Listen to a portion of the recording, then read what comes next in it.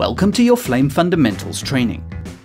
When working with specific media, sometimes you may be required to view your sequence with an overlay, like a letterbox for example. So you'll cover how to view your media with an overlay in the player, and then you'll learn the difference between viewing with an overlay and exporting with an overlay.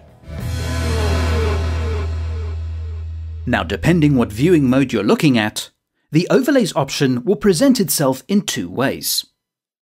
For the source sequence players, the overlays option will be a pop-up window. But if you're looking at the single player, the overlays option will appear as a panel next to the player. Just click the Player Options pull-down menu and show the Overlays panel. Here you will find a variety of overlays that should be incredibly useful. Guides, safe areas, center, grids, and letterbox. So you can use any of these overlays to help align your image. For example, clicking the letterbox pull-down menu, you will get a variety of standard letterbox formats. Anything from cinema-based letterboxes going all the way up to ratios used on various digital platforms like social media. You can use whichever one you need, or you can create your own custom one which can be saved as a preset. This overlay is now applied on all the players, and you can see the results on your media and sequences without destructively burning the letterbox into the image.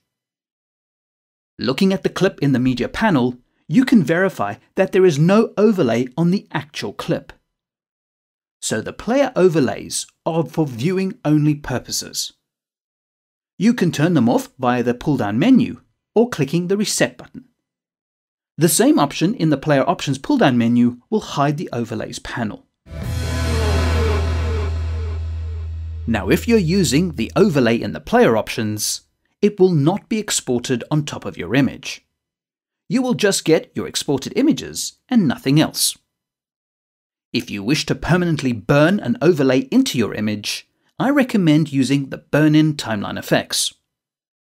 For example, let's say you want to burn a letterbox on top of your sequence. In order for this to happen, the overlay needs to be part of the sequence. So ensure you create an empty video track at the top of your sequence and select the gap segment which runs the length of the sequence. Click the Effects button and you will see a burn-in letterbox timeline effects. Choosing this effect will apply the timeline effects to the gap segment. Now move your focus point to the top track, and anything falling underneath the gap segment will be covered by the burn-in letterbox. So the gap segment acts like a virtual adjustment track for the tracks below, and you can adjust the letterbox in the effects menus above the sequence.